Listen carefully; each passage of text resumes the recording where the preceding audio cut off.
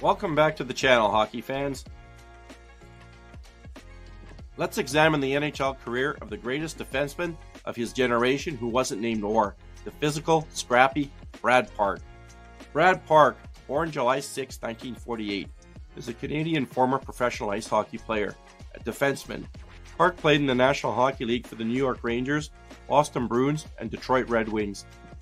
He was drafted by the New York Rangers in the first round, second overall, in the 1966 NHL Amateur Draft, and began playing for the Rangers in 1968. While with the Rangers, Park developed into a premier defenseman. He combined toughness, superior stick handling, and offensive ability that endeared him to the fans. Park was so proficient that he drew comparisons to Bobby Orr, whom he would briefly play with later in his career. Park remarked, "I saw no reason to be upset because I was rated second to Bobby Orr. After all, Orr not only was the top defenseman in the game, but he was considered the best player to ever put on a pair of skates. There was nothing insulting about being rated number 2 to such a superstar."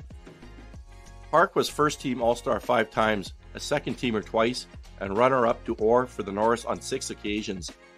In the 1972 Summit Series, with Orr unable to play due to injury, Park emerged as a critical contributor to Team Canada's series win over the Soviets, being named Best Defenseman of the series. When the upstart World Hockey Association tried to lure Park away, the Rangers re-signed him to a $200,000 a year contract that briefly made him the highest paid player in the NHL. After opening the 1975-76 season with their worst start in 10 years, the Rangers began to discard its high-priced veterans. Park, along with Jean Rattel and Joe Zanussi, was traded to the Boston Bruins in a November 7th blockbuster deal that also sent Phil Esposito and Carol Vadnais to the Rangers, one that shocked the hockey world. The New York press and public had felt that Park, aged 27 at the time, was overweight, overpaid, and over the hill, as he was facing unfavorable comparisons to Dennis Potvin. The trade to Boston proved beneficial for Park. Under coach Don Cherry, Park transitioned from a puck-carrying end-to-end defenseman to a defensive specialist. Though he played on some outstanding teams with the Rangers and Bruins, Park never won the Stanley Cup. He did appear in 161 career playoff games, and his teams never missed the postseason during his 18-year NHL career. He also topped the 20-goal mark 3 times and scored at least 10 goals 12 times. Park was elected to the Hockey Hall of Fame in 1988. In 2017, he was named one of the 100 greatest NHL players in history. In 1977 and 1978, Park was a key contributor to Boston's back-to-back appearances in the Stanley Cup Finals, where they lost to the Montreal Canadiens both times. His last highlight with Boston came in Game 7 of the Adams Division Finals against the Buffalo Sabres in the 1983 playoffs, when Park scored the game-winning goal in overtime and helped Boston advance into the conference finals.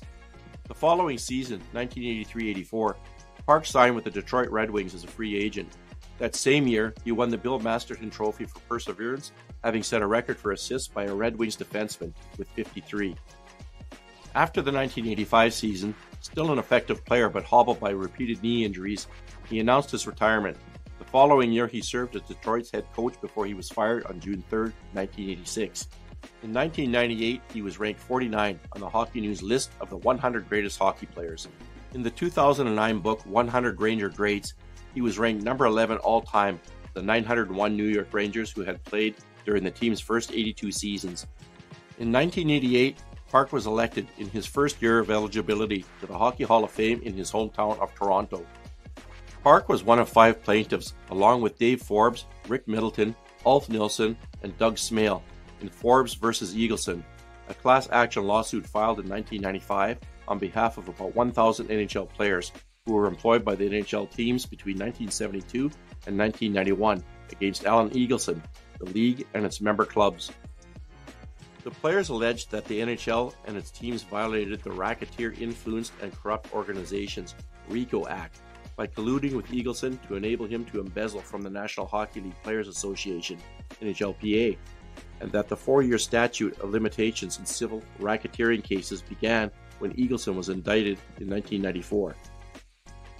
The lawsuit was dismissed on August 27, 1998, in United States District Court for the Eastern District of Pennsylvania by Thomas Newman O'Neill Jr., who ruled that the statute of limitations expired because it had begun in 1991, when the players were made aware of the allegations against Eagleson O'Neill's decision was upheld in the United States Court of Appeals for the Third Circuit on October 17, 2000.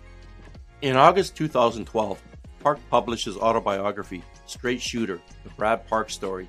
Brad Park remains a respected figure in the hockey world, and fans remember him as a remarkable defenseman who left a lasting mark on the sport.